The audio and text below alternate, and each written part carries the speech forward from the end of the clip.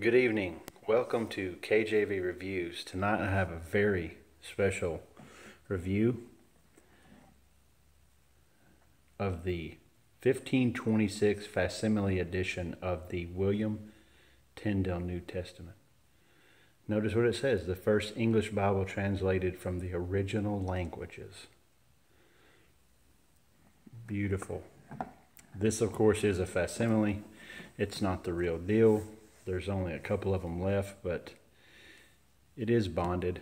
It's printed by Hendrickson Bibles, William Tyndale, the New Testament 1526 edition.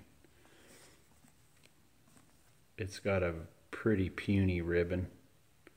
Wish I could get that to focus, I'm sorry. But the ribbon here is very puny. I mean, it's almost like a shoelace. But this Bible, I love this thing.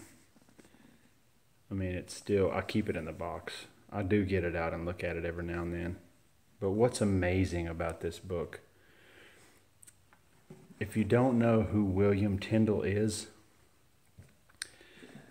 you owe a lot to this man. If you are an English-speaking person and you have read the Bible, and even if you've not, the language of English, a lot was done by this man to help standardize the way we talk today. Tyndale was born in about 1490. The exact date is unknown.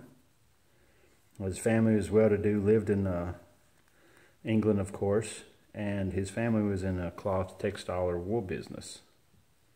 He was born in Gloucestershire in western England toward Wales.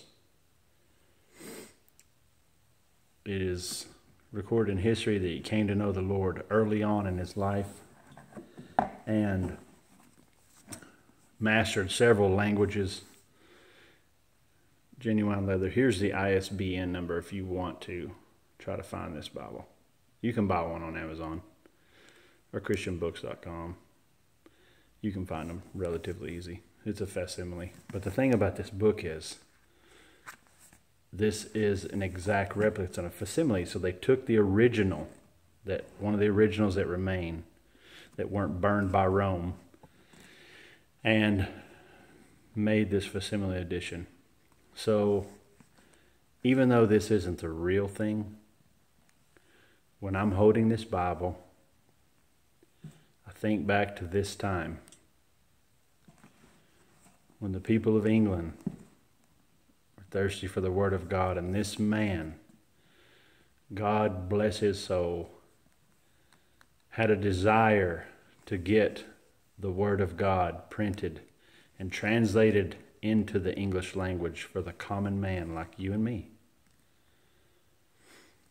And he did it at great peril to himself, and it cost him his life. But what does the Bible say? He that loseth his life for my name's sake shall find it. I mean, praise God. But let's take a look inside here. I just wanted you to see it's a pretty Bible. Even though this is bonded leather, or genuine leather as it says, it's still nice. I love the spine. That just looks so pretty. But anyways, without further ado. Okay, the New Testament facsimile of the 1526 edition, translated by William Tyndale, with the introduction by David Daniel. There's a nice introduction in here about William Tyndale's life. So if you do not know a lot about William Tyndale, you can always look it up. I'm going to put some links to some things in the description that you can go to and learn more about him if you do not know. But look at this. This is awesome. The New Testament.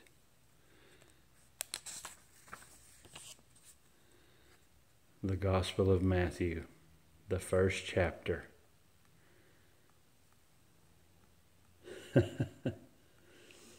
This is the birth of the book of the generation of Jesus Christ, the son of David. I mean, look at this. This is so beautiful. And this is the actual size of the Bible. And look here at this. This is the actual printed, what it looks like. And hardly anything in our version today from the King James is changed from this.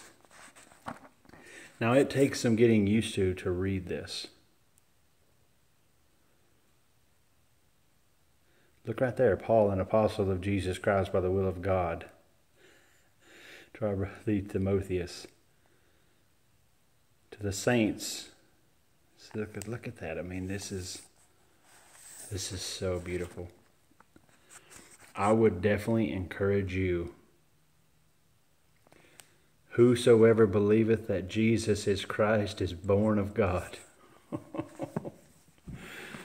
I can't imagine the feeling that the common man had when he had this book in his hands and he read John 3:16 for the first time in his own language. For God so loved the world that he gave his only begotten Son, that whosoever believeth in him should not perish, but have everlasting life. I mean, just imagine the impact of those words on a man that was beaten down from society by the government, a tyrannical government. Rome ruled England at the time. Thank you, God, for William Tyndale. Without this, we wouldn't have our Bible today. Without this man. And I would encourage you to get one of these Bibles. It's beautiful. Even though, obviously not the real thing, but it's the best you're going to get. Unless you got a lot of cash. But the thing is, this Bible is just a small little pocket-sized Bible. It was a missionary Bible. It was meant to be given to your fellow man. Distributed. Hey, I have the Word of God. Take it, my brother. Praise the Lord. I don't have time to go into everything about William Tyndale, but I would hope that you would look at the links in the description and go check some of those things out if you don't know who he is and the contribution that he has made to our modern Bible. Get this here. Here it is. I know it's printed in China. That's a shame. Translated by William Tyndale. It's not $79.95. I'll tell you that right now. It's very cheap. But I would encourage you to go get one of these Bibles. Go look them up. I'll put a link to one where I bought mine and let you know where it's at. Get this out of the frame. Leave this here for you. The William Tyndale Facsimile Edition. God bless.